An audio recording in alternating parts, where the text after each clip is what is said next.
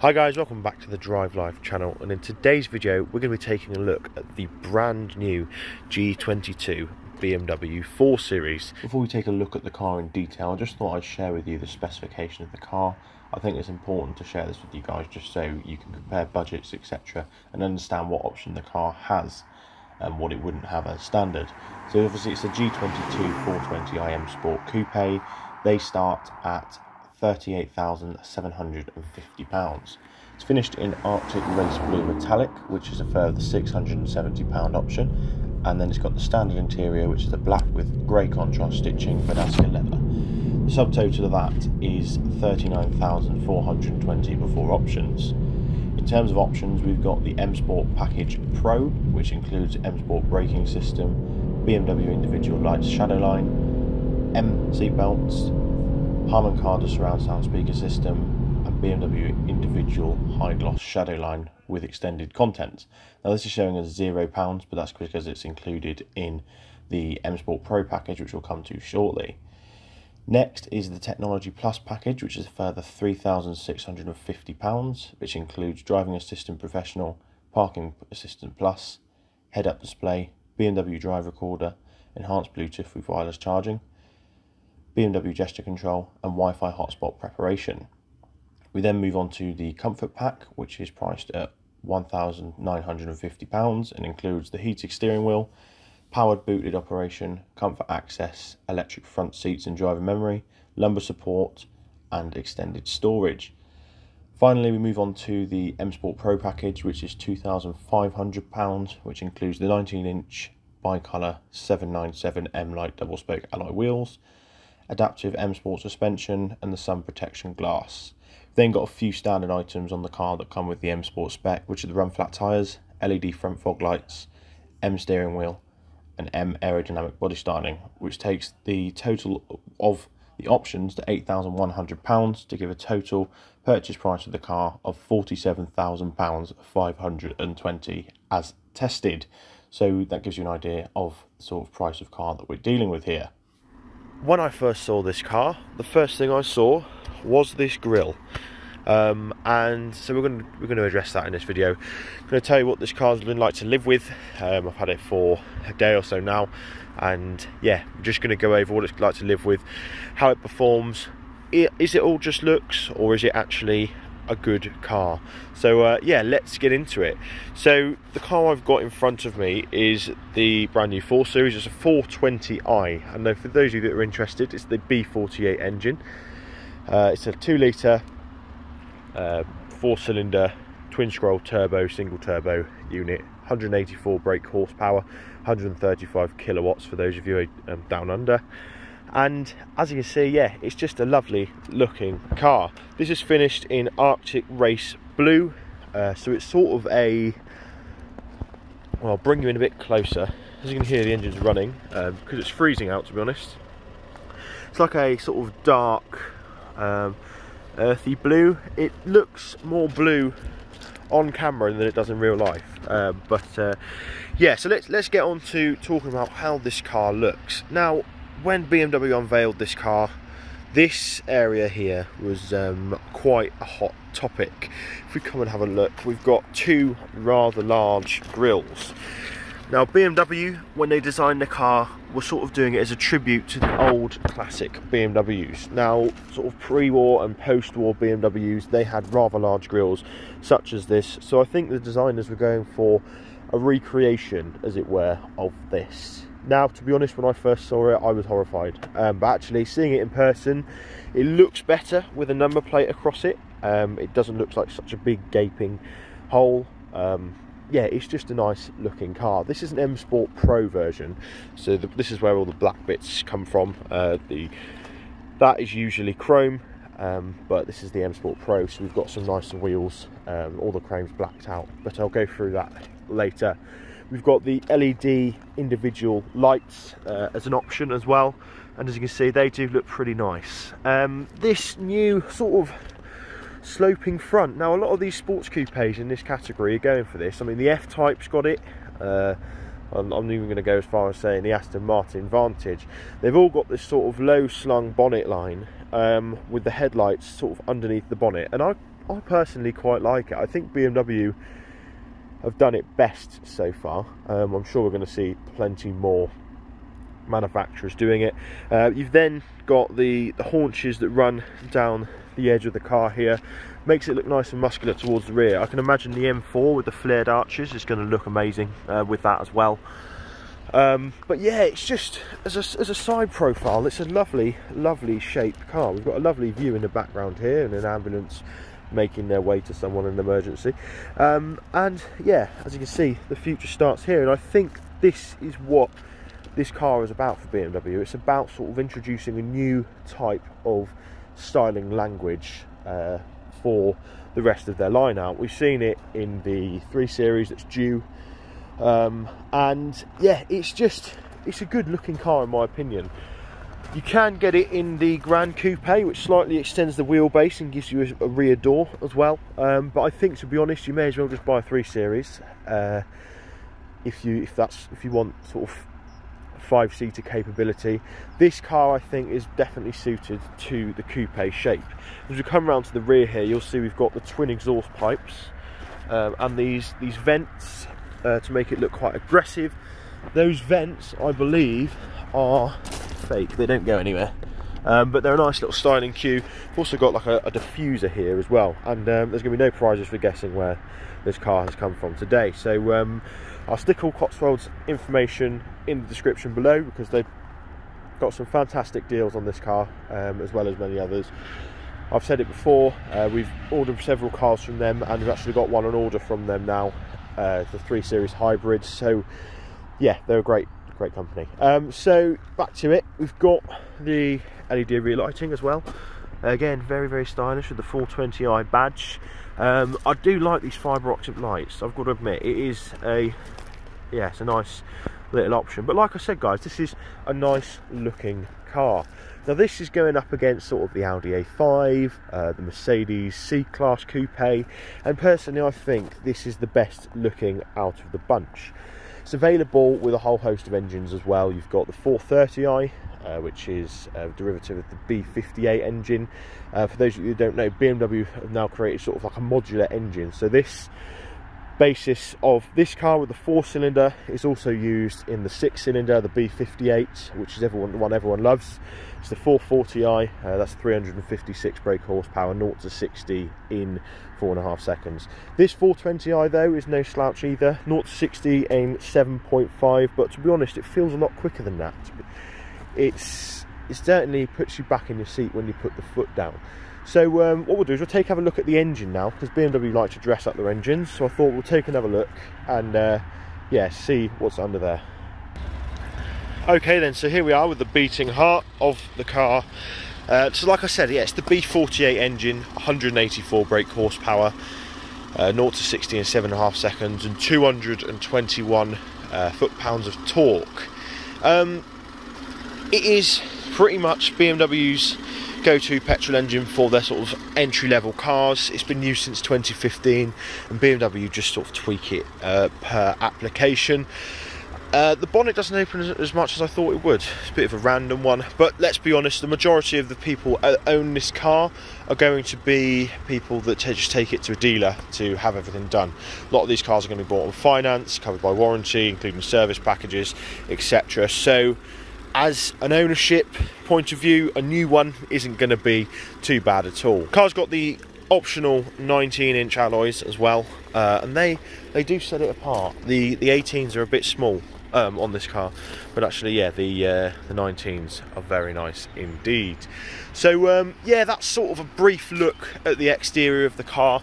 I think now what we'll do is we'll take you on the interior, show you what it's like inside, because I think that's where this car sort of shines. It's a lovely car to drive and be in. So yeah, let's get into it. So then we've opened our frameless door here, and we are met with the interior for the new 4 Series. Now this interior is very much in keeping with BMW's latest interior styling quirks. As you can see, we've got swathed aluminium, we've got the 8-speed ZF gearbox, digital displays here, and ambient lighting. What I'll do is I'll get in the car and give you a tour, because it is lovely. So you may notice we have some flashing purple lights. Now in real life you can't see them, but what they are is essentially infrared scanners that scan your attention level and basically work out whether you're paying attention to the car or not. So quite a good little feature. We've got our lovely digital display here. As you can see, we'll go through the various modes. We've got, it's quite a strange little setup. We have like a power meter, like the Rolls Royces have, your power reserve meter. We then have obviously your speed going around the outside, and the speed is displayed in here. We've then got our map as well that you can sort of toggle on and off. We have our coolant temperature or engine temperature down there, and then we also have our fuel gauge here. If we move it into sports mode, those purple lights are getting annoying, aren't they? We then get slightly more aggressive. The colour changes to red from orange, and we go towards a more driver focused setup with the rev dial there, or the tachometer, and then the speed and everything like that. Eco Pro goes different again. We go blue, and actually you can see your fuel economy here is sort of prioritised. This car in terms of fuel economy is currently averaging 25.6. It's got 163 miles on it, and I haven't been driving it very sensibly, so that's probably why. Realistically, you can probably look to get late 30s if you're driving it sensibly. We've then got our multi-function steering wheel here. We've got our our cruise controls, limiters and everything like that. This has got the adaptive cruise control, which is really nice. You can set the distance here. Now I must admit, the maximum distance you can set is sort of the minimum distance I'd be comfortable with driving at. So that was a little interesting to start off with.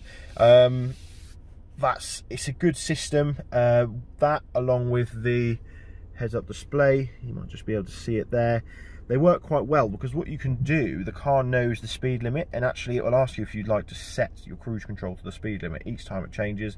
All you need to do is just tap this set button just there. So it's, yeah, a good little system there. BMW steering wheels nowadays are quite nice, aren't they? They've got the stitching on the centre here. We've also got the nice thick rim as well, and this one has a heated steering wheel, which is a very, very welcome sight on a day like today. Currently 5.5 degrees, wet and miserable. So yeah, we've then got our stereo controls here. Now I mentioned this in the 5 Series review that I did, the G25 series, about the volume being sort of horizontal rather than vertical there. That was a bit of a frustration for me, but you've then got your track skip buttons and various controls down here. This is the M Sport steering wheel, obviously, because this is the M Sport Pro, but yeah, it's just a nice quality item to hold. It's a bit sort of squidgy as well, so you can get a good grip on it. We then move on to our rather large center display here. Now this is pretty much identical in every BMW. It's touchscreen, it's lovely, it's very high resolution. It does get fingerprints if you touch it, so I tend to use the iDrive here, which obviously back in the day was very controversial, but it is probably now industry leading in the way that you use it. We've got your media here, you've got loads of options. I've got my phone connected currently. You can log into Spotify, you can screen mirror, you can do all sorts really. We've got your radio as well. This does have gesture control, so if we go like that, it will change the song, which is pretty cool. Turn that off. We then have our map, which again is rather big and lovely. You can pinch and zoom. It's like a big iPad. It doesn't lag too much, as you can see. If you really sort of chuck it out, then we get a bit of lag as more sort of detail is required.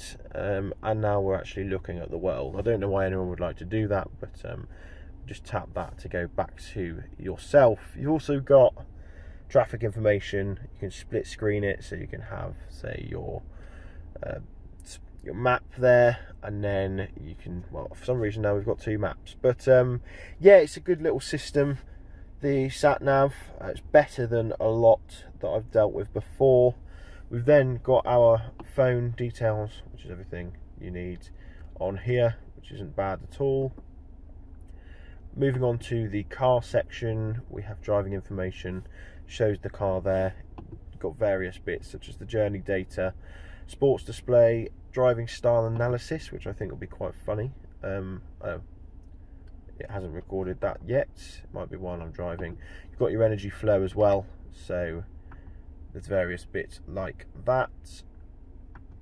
If we move down to vehicle status, you've got everything involved with the vehicle that you could ever need to know. Like I said, this is brand new, this car, 163 miles even, so it certainly shouldn't have any issues, and it doesn't. We've then got care in car, which is, in my opinion, a bit of a gimmick. It will relax you with sort of a pre-planned interior climate settings, so it will sort of massage you and all that sort of stuff, adjust the aircon, play sort of soothing sounds, and yeah, it's okay. I'm not sure anyone would ever ask for something like that, but it's handy. Then got your driver profiles where you can set your car to how you like it, to different keys. It's a bit like a computer, you can log in with different people, so yeah, and then you've got your own handbook as well. So that's it for the infotainment system. We've then got our online apps. You can do Apple CarPlay, Android Auto, which very nicely is wireless. So as soon as I Bluetooth my phone to the system here, it was completely wireless, which is very nice. Other interior bits, as you can see, we've got this lovely sort of, well, it looks nailed, it's not, it's smooth, but it's a aluminium, which is very nice, cold to the touch, which again is nice. Got aluminium sort of center console here with these buttons and these dials. These dials are nailed and they feel quite nice, and it's just, yeah, a premium place to be. It even moves on to the paddles here, they're all aluminium. We've got the door handle and everything like that. Everything where you touch regularly is done very nicely. This car comes with heated seats and everything standard, which is nice. You've then got our traditional TD controls down here. We've then got this cluster here. Now this is BMW's new style of gear knob. It's very sort of minimal. Just press the unlock button and put it in drive. The diagram for that's here. Got our engine start stop here, which threw me to start off with. We've then got our auto stop start off, parking assistance, the camera system as well, which I'll show you shortly. Traction control off, which doesn't really ever turn off properly, but it does sort of reduce itself. We've then got our various modes here. So sport is obviously the sporty setting. This has got the adaptive dampers, so it stiffens up the suspension, stiffens up the steering, improves throttle response, etc. We've then got comfort, which slackens off the throttle response, smooths out the gear changes and loosens the suspension to make it a much more compliant ride. We've then got Eco Pro, which basically optimizes everything for economy, and then we've got adaptive, which will basically work out what you like to do. It will be economical when you're driving sensibly, but then stiffen everything up and be much more aggressive if you get on it. We've then got a handbrake release here, a bit dead space here, which is a bit odd. We've then got our iDrive controls, which has got a touchpad and everything like that. As you saw earlier, we did gesture controls, where you can sort of turn volume up and down and things like that. And there you go, a little prompt there. We've got a nice big cubby here with a wireless charging pad. Now my phone is a Samsung Galaxy S20 Ultra. With a case on, it doesn't fit on this wireless charging pad, which is a bit frustrating. With it off, it just about fits. So it's a bit of a disappointing thing from BMW, the fact that they hadn't accounted for the fact that people may put case on the phone rather than just doing it on the maximum size of the phone as it is. Then got two cup holders and a USB port here. Then got a rather large armrest, nice leather coated and padded, fairly decent bit of storage. We've got a USB-C port here and LED lighting, nice. I can see that getting full up with stuff if I owned this car. We've then got our LED strip lighting here, which you can change the colours of, and it moves around onto the door handles, also in the footwell as well. I don't know if you can see it there. So yeah, that's it for the front of the car. Oh, we haven't checked the glove box out, have we? Decent size, you can definitely fit gloves in there, not that anyone ever does that. So let's take a look at the rear seats. I've actually missed a few things, haven't I? We've got our lovely lighting pod up here, LED lighting. I like the way they sort of diffuse the light with that, that's quite nice. Our SOS button. We then have our onboard computer stalk with the automatic headlight switch and everything like that. We then have our wipers, obviously automatic on this model with the various settings. And then we have our headlight controls and just general lighting, and a cubby down here, which is fairly useful. Let's have a look at the back seats. We've also got the Harman Kardon on this model, and this sound system is fantastic. I mentioned it in the 5 Series review, and I'll mention it again in this review. It's a very, very good system. Plays a lot of music very, very well. So if I was ordering a new BMW, I would probably get one of those fitted. In terms of rear space, oh, we've actually got these nice M Sport seat belts as well. All you need to do is pull the little handle on here, lean the seat forwards, and it will automatically move out of the way for you. Then we've got rear seating. Now, I'm quite a big person, I'm not going to fit in here, so I'm not going to try just in case I break something, but sort of small people or children will fit in here perfectly. And let's be honest, if you were looking for good amounts of rear space, you would buy a 3 Series anyway. Do get a ski through, which is an optional extra, so if you wanted that, you'd have to pay extra. So if you're taking this car down to Maribel, then option that, but all you need to do then is just pull that back and it will do this. Let's take a look at the boot now, coming back to the rear of the car. I do like the rear of this car, I must admit. I know I've covered it already, but it is a nice looking rear end. Now we should have the foot operated one, but either I've got the engine on so it doesn't like the fact that I'm doing it, or I'm doing it wrong. So we'll use the button that comes on the door here. How's that opened the boot? No, it's not liking it because the key's in my pocket. There we go. Tailgate open, electrically operated, which is nice, and we have rather cavernous boot space. You could definitely fit your luggage in there, especially if you're going to Maribel. You can fit all your skiing crap in there pretty easily.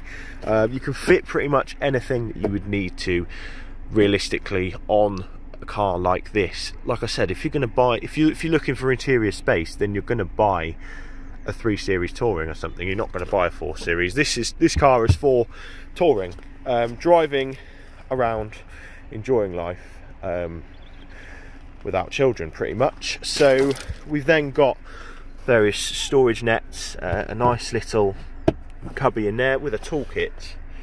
Let's have a look at that. Oh, it's a towing eye, it's not a toolkit, but you can forgive me for thinking that there might have been a toolkit. I probably can't get that back in now. We've got our seat releases here, so if you really were asking for space, just pull that and that, and then I'm gonna have to get in and push it. There we go. So you could make lots of space if you're willing to adjust your seat, so any sort of impromptu tip runs or anything like that is covered there. And then we've also got the 12-volt sockets and obligatory BMW first aid kit. So yeah, that's it for the interior, guys. How about we take this car out for a spin? We'll show you what it drives like, and we will show you, well, I'll talk about what it's like to live with.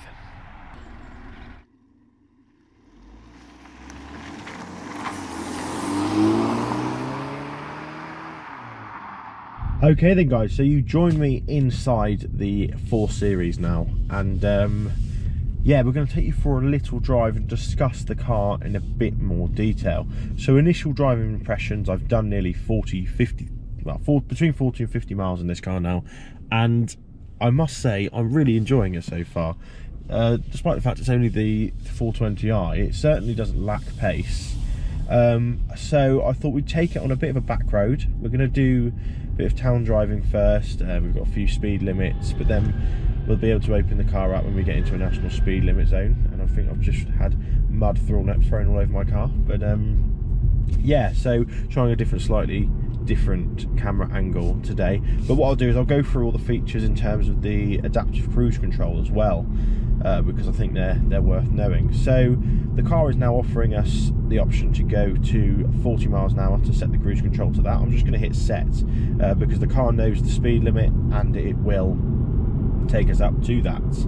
As you can see here, we've got the green in front of the car showing. We've got our lane sort of monitoring system as well, and initial impressions of that is that the lane departure control can be a bit sensitive. I've managed to turn it down now, but it was getting to the point where it was sort of, I was trying to do sort of a bit of sporty driving where you sort of go over the white line. Sort of here, for example, the car would be trying to pull the steering wheel out of your hand and pull you back into the middle of the lane. So that got a bit tiresome after a while, so I've changed that now, and that's sorted.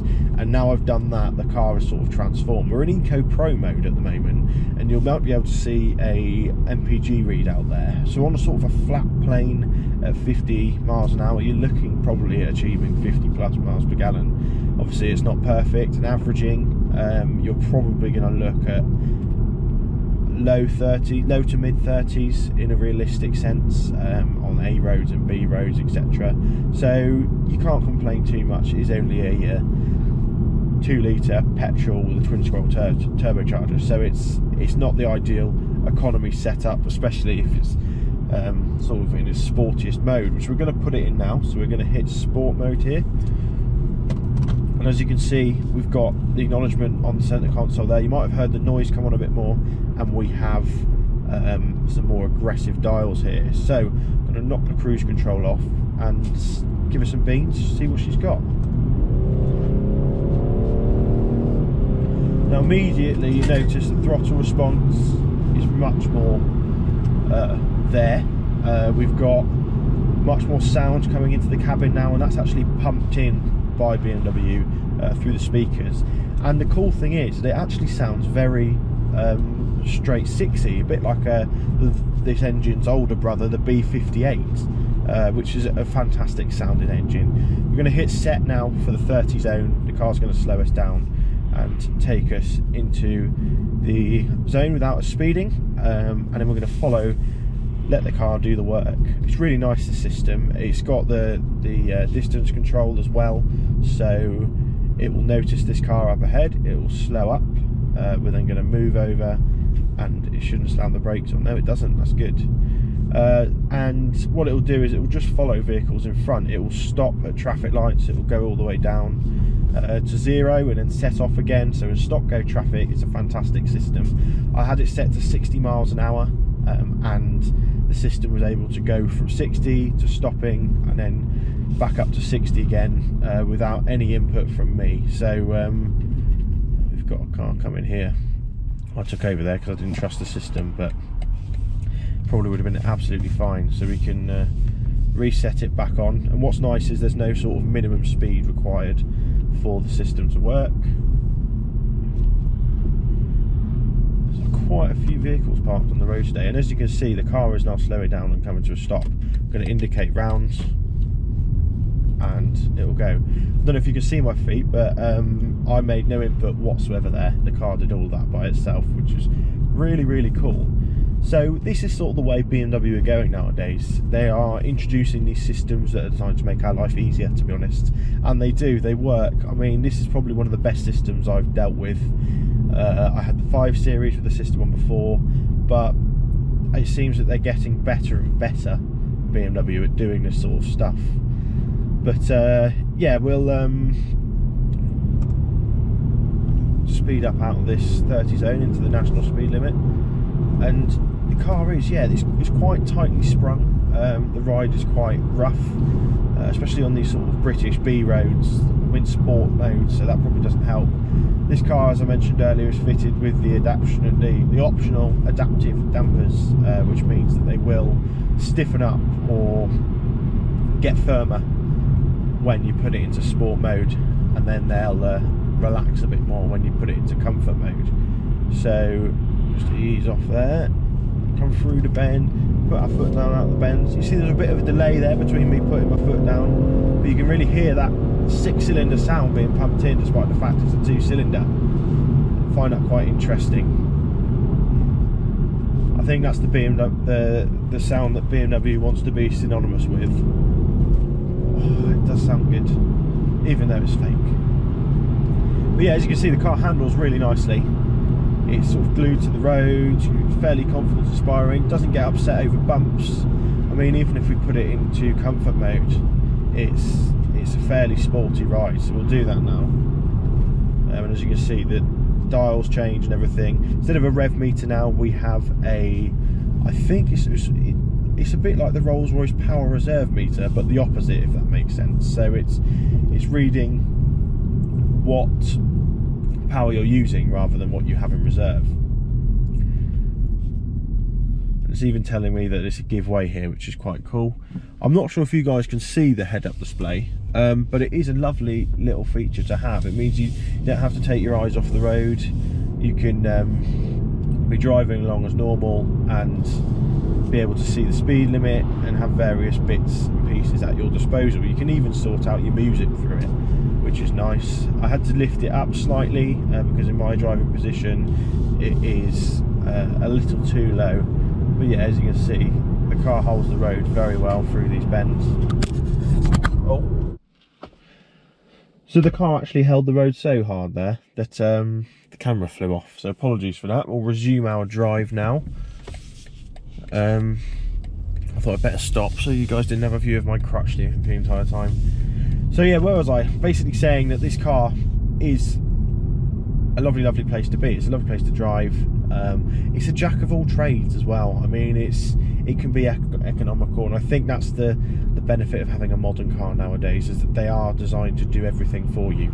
So you can put it into Eco Pro mode and get good motorway mileage. You can be sporty when you want, you can be comfortable when you want. They are so many cars now built into one, which is really nice. I think the M Sport adaptive suspension is a must if you've got the 19-inch alloys like this car has, because it really does make a difference in terms of sort of I'm trying to think of a word here, dampening the stiff sidewalls of the run flat tyres, and also these roads are horrendous today, aren't they? So muddy. Also, yeah, the stiffness of the run flat and the suspension is just supple enough that it's capable or manageable on a bumpy road like this. But yeah, it's a lovely, lovely car to drive. I know I've said it already, but I'm going to say it again. We're quite blessed with the country roads that we have here, in terms of the fact that they really do allow you to have some fun, and they're fairly safe as well if you know them and you drive them sensibly. Even through compression and things like that, the car feels stable. It's nice and nimble as well. The steering's very direct, and the brakes are very responsive as well, which is always a bonus. When getting out of my Volvo into this was quite a shock, because it suddenly did everything immediately, whereas the Volvo is a bit more sedate. But yeah, it's great. The chassis feels good. Like I said, it's nice and compliant over the bumps, and it does manage itself very well. It doesn't get upset over little bumps or anything like that. The only fault I do have is there's a little delay between the kickdown and the gearbox, and it's enough that it could be an issue if you need to suddenly shoot out somewhere. So that's something worth bearing in mind. But as an everyday driver, this car is fantastic. If you're not too worried about getting super miles per gallon, the petrol's good fun. It is available obviously in the diesels as well. So if you are worried about fuel economy, get yourself a 420d. Then you'll be well away. You'll be getting 60 plus to the gallon on the motorway and still having fun. Now, although this is 184 horsepower, or some people say only 184 horsepower, only the 420i, and only 7.5 seconds to 60, fairly slow by modern standard, or fairly average by modern standards, it feels like a fast, fun car. It's quite a small car. I think that helps. It looks big from the outside, but once you're in it, it sort of hugs around you, and you feel like a little race car. Really, it's quite. I wouldn't say it's a cramped cabin. I would prefer a bit more leg room. I'm quite a wide person, as some of you may know. So being able to sort of spread my legs would be a bit nicer. But we've got this sort of compartment here. On the 5 Series I didn't have that issue, and I think that's just because the platform that the 5 Series is developed on is a wider platform in general than this car. This is obviously based on the same platform as the 3 Series, but like I said guys, this is a lovely car to drive indeed. So what I'll do is, I think we will just do a bit more driving now without me talking, so you guys can experience what the car is like, sort of from your point of view, without me talking over it.